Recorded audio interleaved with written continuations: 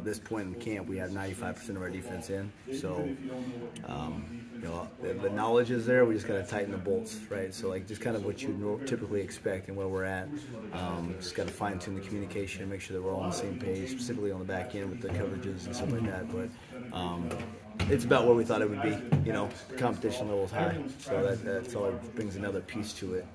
With so many guys who come back and then so many guys coming in, the dynamic has to be kind of an interesting one, even with yourself getting back to on-field coaching. But when you look at some of the safeties, especially, you had 3 guys who were competing for a spot in the spring, and then that's kind of fallen apart with Jason. How do you keep those guys motivated knowing that they saw so much change coming in at that position over the summer?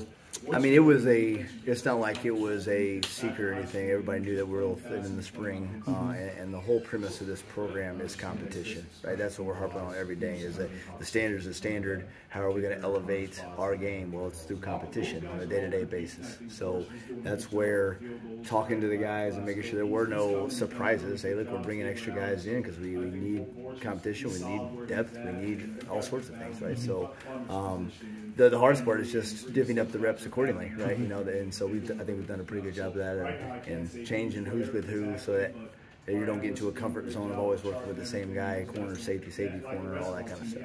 What's your evaluation of Marvin Grant so far, how he's come in?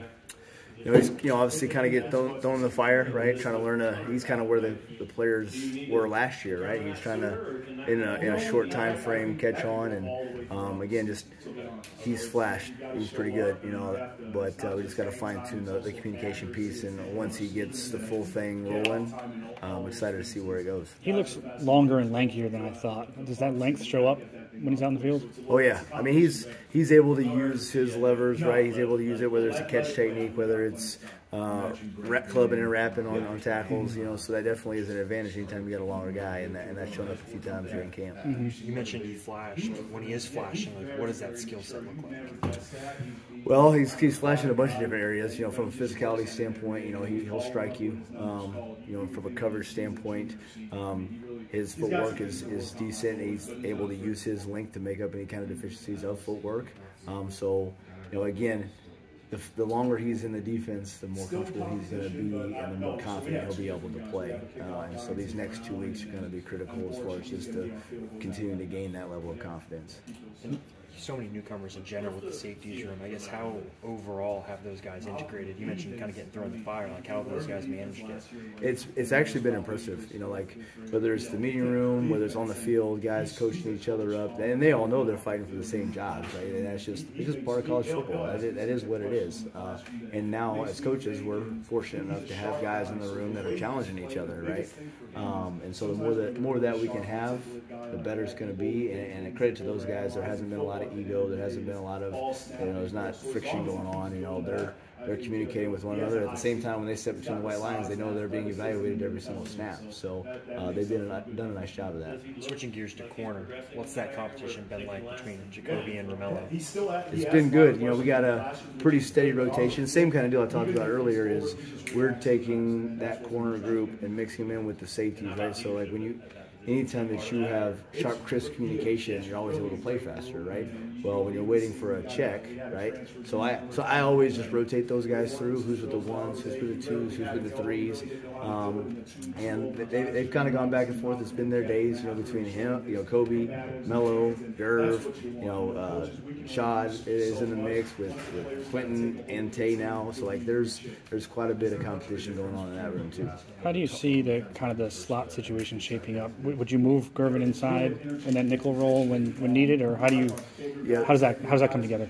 So as a secondary, our whole thought process is that the more positions guys can play, the more versatile they can be, the better off we'll be as a defense, because you never know what's going to happen in a season. Guys go down, you got to slide some guys over. So we're actually dual training a few guys, both from the corner spot to the nickel spot and the safety spot to the nickel spot, right? So we feel pretty decent.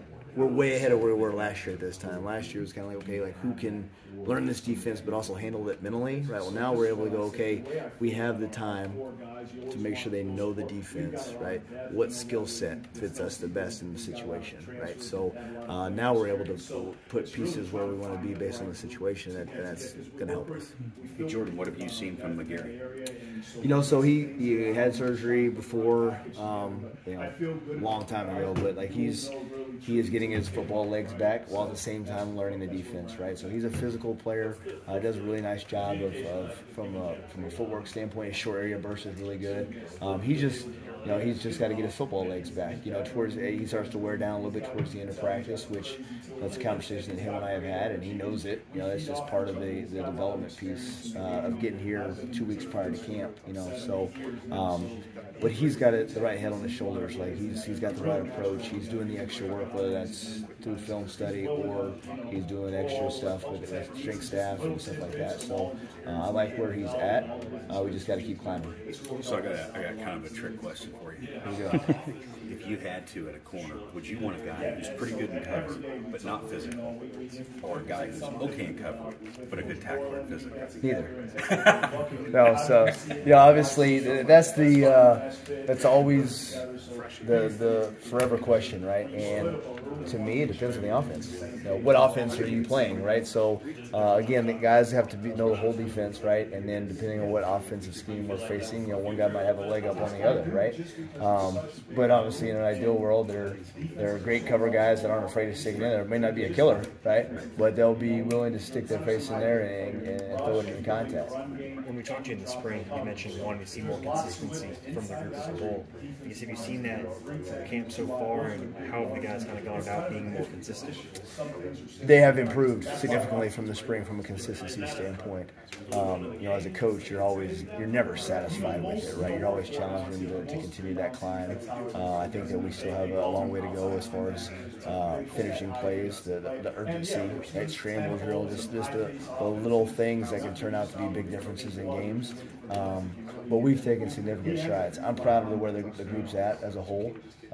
Again, though, it's like this afternoon, I'm going to challenge the heck out of them. Hey, look, man, these are the things that we have to improve if we want to be where we want to be out here in a couple weeks.